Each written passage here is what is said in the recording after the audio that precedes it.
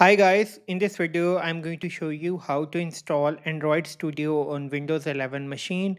So basically Android Studio is an IDE used for developing Android applications. So first of all what I need to do is just go to Google search bar and type download Android Studio, and then I will go to this page, and then onwards I will click this download Android Studio. Then I will accept the terms and condition and I will click download Android Studio. So this is going to start the download process. So I already have this file in my system, so I'm going to cancel it from here. Okay, just dismiss this and let me just open the exe file from here. Just click and this is going to open the file for me. You just need to wait.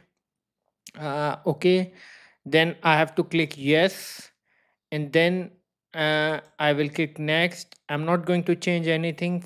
Size is around 4.1 GB. Click next. This is where it will be installed.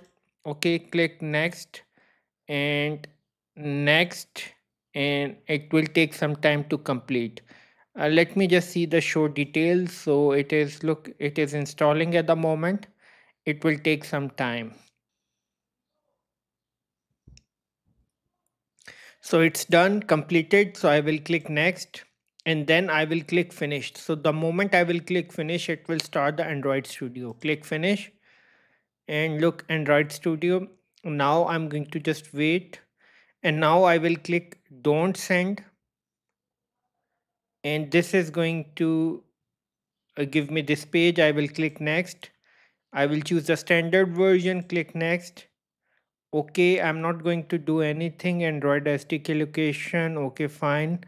I'm not going to do anything, just click next. Click next. Okay, let me see the details. Okay, click next. So accept and click finish.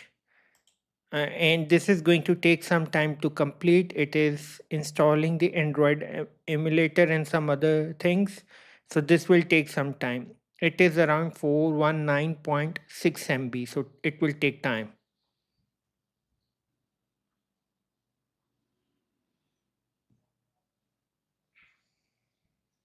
So after taking some time, finally we have successfully installed this. So now I'm going to click finish, and this is going to open the Android Studio page. Okay, now what I need to do is just create a new project. Okay, and then I will select the empty activity and I will click next. I'm not going to change anything. The name will remain as it is. So if you want to change the name, you can do it, but I'm not going to do it. Okay. Okay. All other settings will be default. Okay, fine. And then I will click finish. Afterwards, this is going to open this, and this will take some time to create this project. Okay. So you just need to be patient and wait until this is done and dusted. Now I just want to okay, allow. Yes, allow. I don't want to do anything. Look, it is doing something. Look, Gradle project sync in progress. It is doing something. You just need to wait, okay, until this is completed. Now I'm going to remove the assistant page. Just remove it, and I will go to the device manager. If you look at the device manager, this is my device, virtual device. I need to start this device. So I will click start, and you will see running devices. Right now there is no running devices. Okay, but it is starting up. Once it is started up, it will show the running devices over here, connecting to the emulator.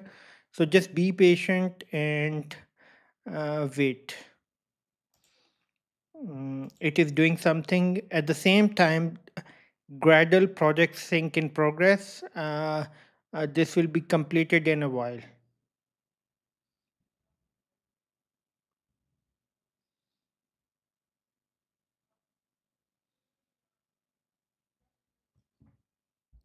So finally, it is done. The Gradle project sync will take some time. It has taken around 15 to 20 minutes to complete. So don't worry about it. Okay. Now I will run this .kt file. So in order to run, I will just click run app and you will see the change in the application. Okay.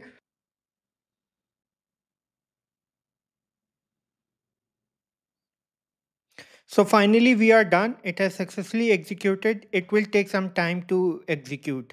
So the final output is this hello Android. So the Android is mentioned here, which is the name, and this is the text hello.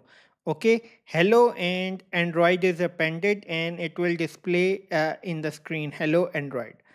At the end, I would request you to please subscribe, like, and share. Thank you so much and have a great learning.